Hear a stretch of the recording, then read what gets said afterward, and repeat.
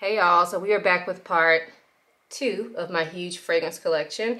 If you have not checked out part 1 already, please go ahead and check that out. I will link it either on this side or this side. I never remember where it is, but I'll also have the link for it down below in the description box, so check that out. If you did not see part 1, basically all I'm doing is going through every single fragrance in my collection, giving you guys a brief description. I can't remember the exact number, but I know it's over 250 bottles of fragrance. So these will not be reviews. They will just be quick descriptions of each fragrance in my collection so you can see all that I have going into 2022.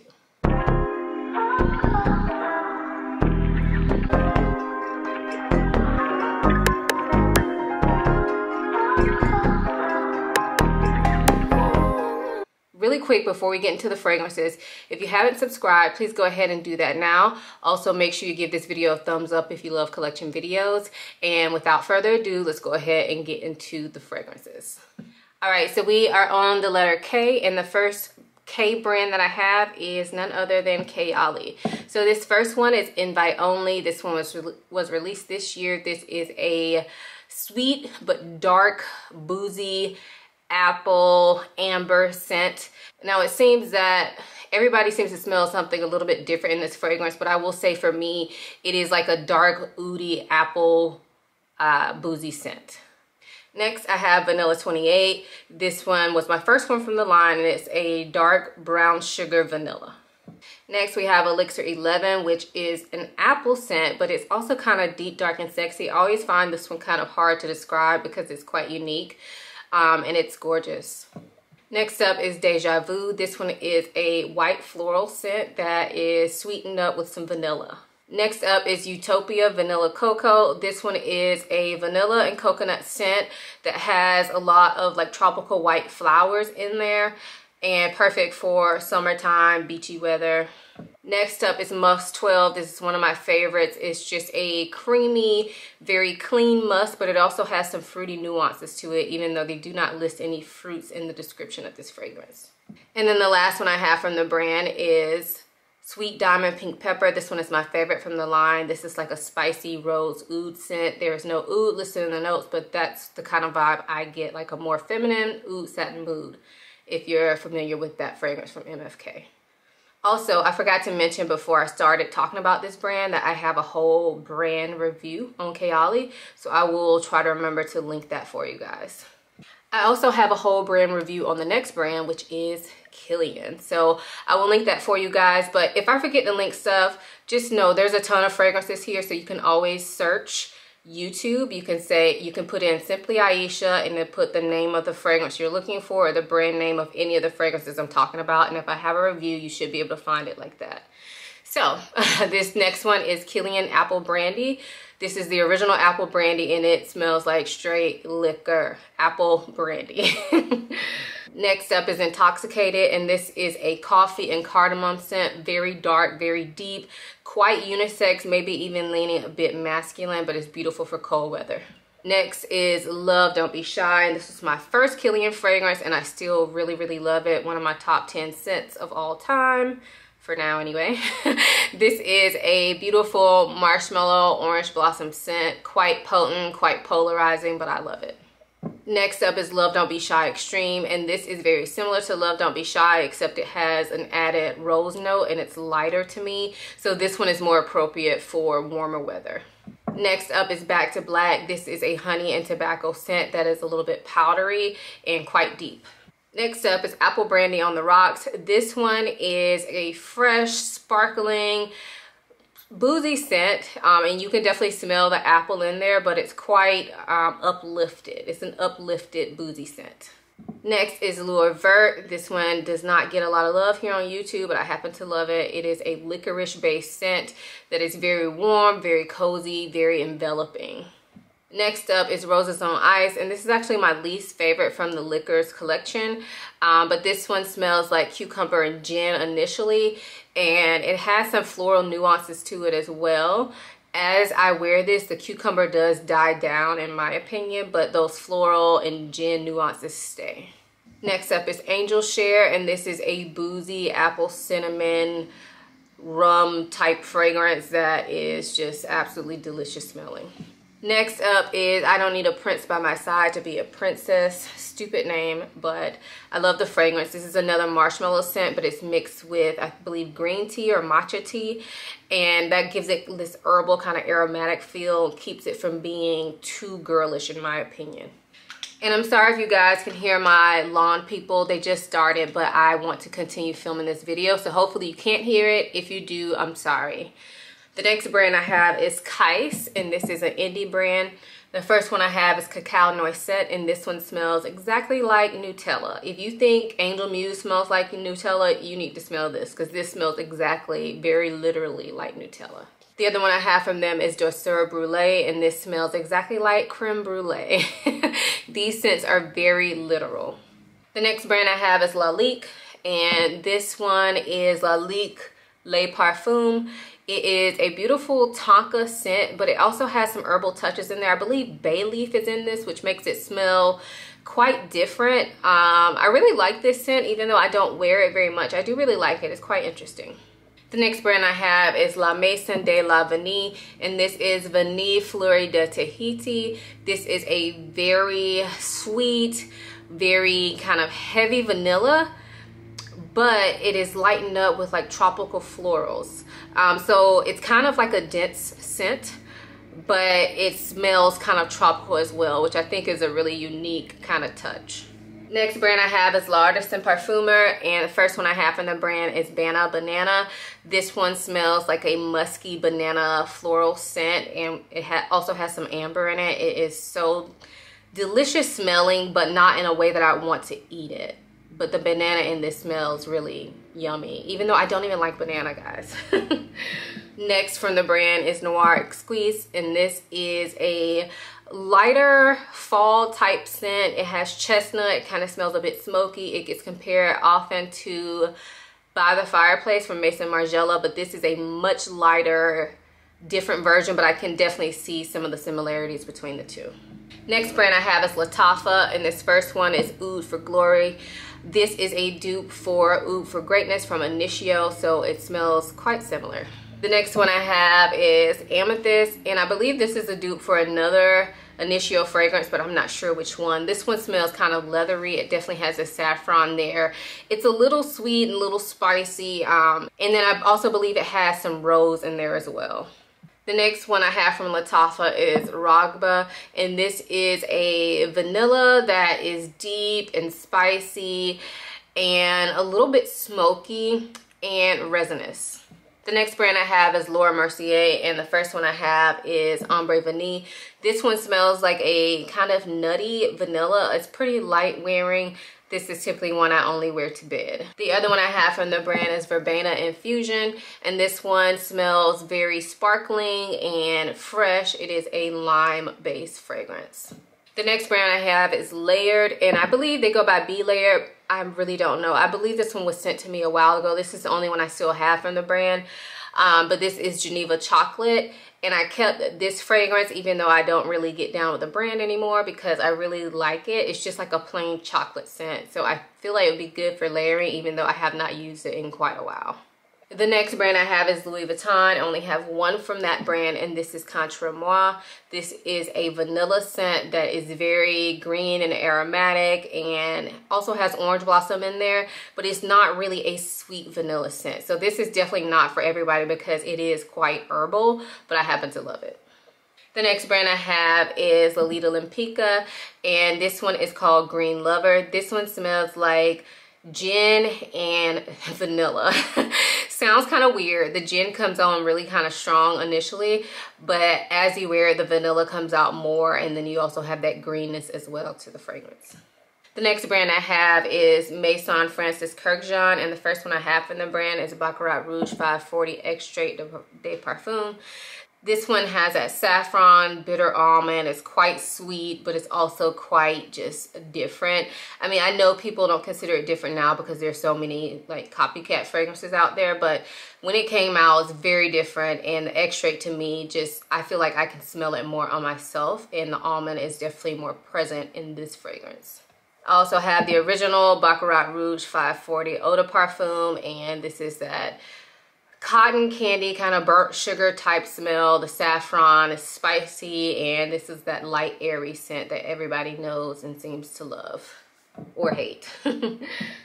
Next one I have is Gentle Fluidity Gold. This one is a rose and vanilla scent, but to me the vanilla is more prominent. It does also have some herbal or aromatic touches to it, I believe from the juniper berries, that gives it something different than just rose and vanilla. Very beautiful. The last one I have from the brand is Grand Suave. This is my favorite from the brand. This is a beautiful amber scent that also has vanilla. It's a little sweet, but not too much. It's more so spicy and very enveloping. Just makes me feel very cozy when I wear this. The next brand I have is Maison Margiela, and all of the ones I own are from the replica collection. So this first one is Lipstick On. This one has been discontinued, but I love it. I actually have a backup bottle of this. This is a sweet, waxy, lipsticky type scent that also has tonka, and it's a little bit powdery and just really kind of vintage smelling, but in a modern way.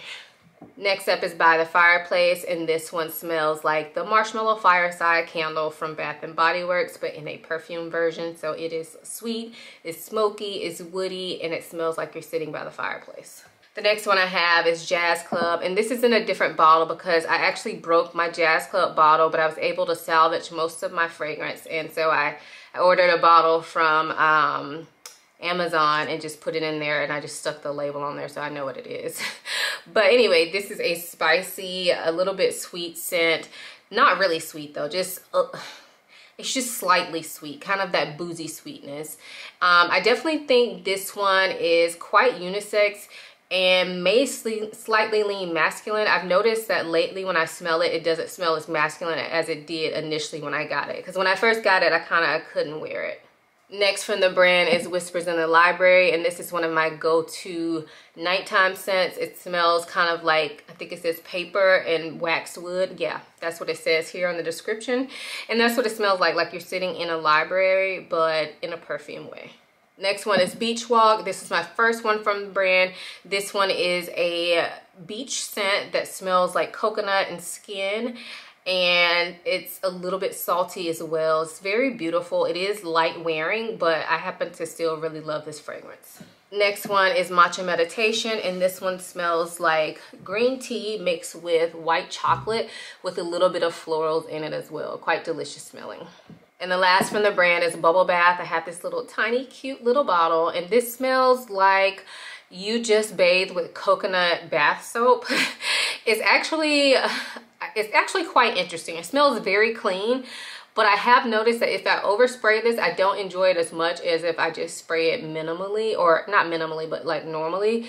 Because if I overspray it, I feel like it almost leans a tad bit masculine, which I don't know why, but it kind of does. Next brand I have is Mancera, and the first one from Mancera is Instant Crush. This one is a love for me. It has a sweet, spicy saffron to it. This is a deeper, darker scent than Baccarat Rouge. Definitely more of a full scent, although it does get compared to Baccarat Rouge a lot. I don't think they are dupes, but I definitely do think they're in the same family, and I absolutely love this one.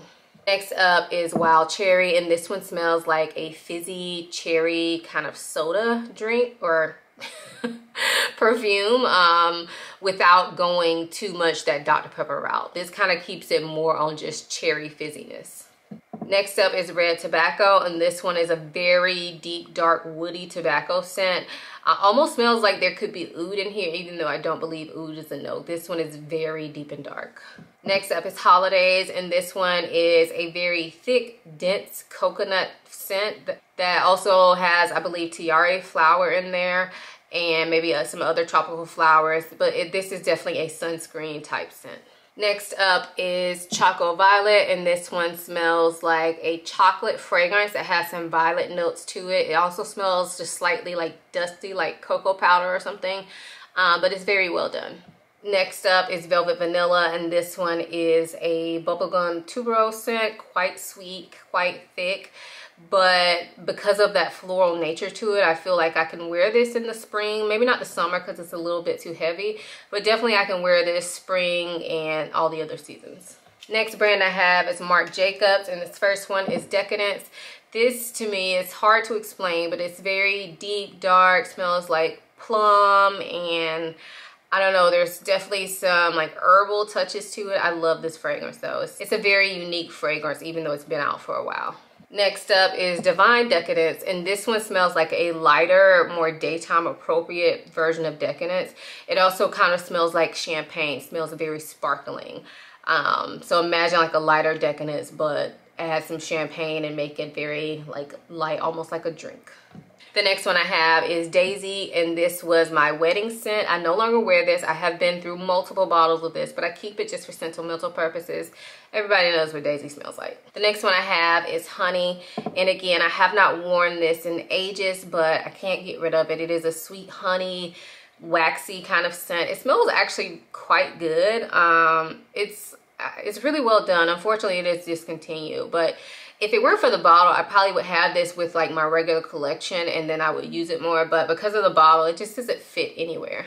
The next brand I have is Meleg Perfumes, and this is Golden Guy. This one was actually sent to me, but it is absolutely gorgeous. It has tobacco in it and it has some boozy notes in it, but it's not a heavy scent. There's something very sparkling in nature. The first time I smelled this, I was just like blown away by how it smells. Couldn't really put my finger on the notes. But it's quite beautiful. It also has some musk in there as well, so yeah. The next brand I have is Michael Kors, and this one is Twilight Shimmer. This one is kind of a plummy vanilla. I'm not sure if plum is a note in this, but that's what it smells like to me, like a plummy vanilla that's a little bit spicy. It's kind of deep and dark, but it's not super heavy. The next brand I have is Masi, and this was sent to me. It's called Into Me. This is a sparkling, fruity fragrance, perfect for summer. I can't remember the notes right offhand, but I believe there is mango in this, but there's also like almond in this as well. So it's very pretty. This is definitely perfect for spring, summer. The next brand I have is Molinar, and I only have one from the brand. This is Vanille Fruité. This is a vanilla scent that is fruity, but it's also kind of thick and heavy. It kind of smells tropical. When I first got it, I wore it quite a bit. You can see like how much I've used. But I haven't worn this in a while, so I will be planning to pull this back out this spring, this upcoming spring and summer. The next brand I have is Montel, and the first one that I have is Mango Mucha. It's Mango Manga. What am I talking about? This one is a mango scent, but it is musky. It kind of smells a little bit sour when you first spray it, but as it dries down on the skin, it's very beautiful. And when I say dry down, I mean like after like the first 10 seconds of spraying it. It dries down into like a musky mango scent. It's really pretty. Next one I have is Sweet Oriental Dream, and this is my Sexy Baby Powder scent. Smells like almond, honey, and like powderiness. The next one I have is Honey Oud, and this one is a honey scent that is very deep, very dark. You can smell the oud. It also has something in it that smells a bit like hay, which sounds weird, but it actually comes together all very well. The last one I have from Montal is Mocholat, and this one smells like strawberry air freshener, but as you wear it, it becomes more wearable, becomes more of a musky strawberry scent. Next brand I have is Mont Blanc, and I just have one from the brand. This is Mont Blanc Signature. This is kind of a creamy orange or tangerine smelling scent that's also quite musky, very refreshing, but also kind of very clean and also a little bit sweet. The next brand I have is Mugler, and the first one that I have is Angel Eau de Parfum. This one is a patchouli heavy scent that also has like chocolatey notes to it. I mean, I feel like everybody knows what Angel smells like. I do have a refill of this, so I actually need to go ahead and refill it. The next one I have is Angel Eau Croisière. This is the 2019 version. This one smells like mango. It also smells like grapefruit, so to me it's kind of like a mango grapefruit, zingy, zesty, but also a little bit sweet fragrance. Next one I have is Angel Eau Croisière, the 2020 version. This one is based off fig. To me, neither one of these smell like the original Angel. They're like their own scents. But this one smells more like fig and coconut. It's a little bit green as well. This one is definitely grown on me. When I first got it, I really wasn't a huge fan of it. And the last one I have from the brand is Angel Muse. This one smells like the original Angel, but add more chocolate nuances to it, more of a hazelnut nuance to it as well, and it's not as heavy on the patchouli as the original Angel. Next brand I have is Navitus, and this first one is Soir exclusive. This one was from the Big Beard Business collaboration. It is a spicy but kind of smooth and close to you scent. So I believe marshmallow is in here, almond, I believe there's coffee in here as well. It's kind of like a mishmash of a lot of things, but it really comes together. So it's a little spicy, a little sweet, but just very smooth and kind of addictive smelling. Great for like date nights in. Next one I have is Idola, and this one smells like a rose scent that is a bit transparent. Kind of reminds me of Delina La Rose, if you guys have smelled that before. That's why I actually ended up getting rid of that fragrance and I kept this one. But I think they are quite similar. It's not a vintage rose. This one is more of a modern rose, sparkling kind of watery type scent. Next one I have is Exalt Nuit, and this is a deep, dark, like coffee, tobacco type scent. This one I can only wear in the cold weather, and I do think that it leans a bit more masculine, but I do wear this myself as well. The last one I have from the brand is Absolutio. Now I'm pretty sure the bottles have changed on this, but this is the bottle I have, and this one kind of smells to me like Baccarat Rouge, but add in some cinnamon and some booziness, and it's a lot thicker than Baccarat Rouge. So I feel like that's the best way for me to describe it. It does have that saffron. I believe saffron is a no anyway, but I just feel like that's the easiest way for me to describe it because everybody knows what Baccarat smells like. The next brand I have is Narciso Rodriguez. I only have one from the brand, but this is Poudre. This is a powdery, musky scent, very enveloping, quite cozy. Would not wear this in hot weather though. I feel like it would be kind of suffocating because of the powderiness. Next brand I have is Nikolai. I only have one from the brand. This is Vanille Tonka, and I really wish I would have purchased this in a large bottle. I love the smell of this, but I don't wear it much because I don't want to use it up. I know that's stupid, but because the bottle is so small, I feel like I have ran through it. Anyway, this is a 1 ml bottle, I believe. No, not 1 ml, 1 ounce bottle, 30 ml bottle. But this is a kind of spicy, I know it has vanilla and tonka in the name, but to me, I smell more of a spicy vanilla. The tonka is there, but I feel like it kind of just helps to round the fragrance out, and it just smells very well blended and expensive. Now that I'm doing this video, I feel like I want to sell this bottle and get the big one. Y'all let me know if you have this fragrance. Next brand I have is Nichane, and first up is Fan Your Flames. Now this one I was all over when I first got it, but I haven't reached for it lately, so I'm gonna wear it this week. This is a coconutty, boozy scent that also has tobacco in there. So like, I think the main notes are rum, tobacco, and coconut, which to me is just an awesome combination, all things I love.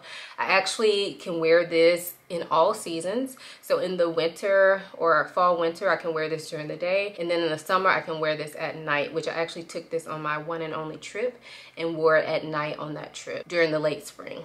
Next up is 100 Silent Ways, and this one is a beautiful vanilla floral that has that smells kind of similar to YSL Black Opium, but in my opinion, this one is more elevated, better, more unique smelling. Even though I love Black Opium, I wore that for years, but this to me is like my grown-up version of Black Opium. And then the last one I have from the brand is Ani. Y'all know this is one of my top 10 scents. It is a citrusy vanilla. I believe the citrus in this is bergamot or either lime, but it just really helps to make this a year-round fragrance for me. And the vanilla in this is just so enveloping. This is one that you really just have to smell, because when I describe it as the citrus vanilla, that does not do it any justice. This is the one you have to smell. So I feel like this is a good spot to go ahead and end this video. There will be a part 3 that will be the final part of my collection. So make sure you guys stay tuned for that. Turn your notification bells on if you have not already. Subscribe if you have not already. And I will see you in my next one.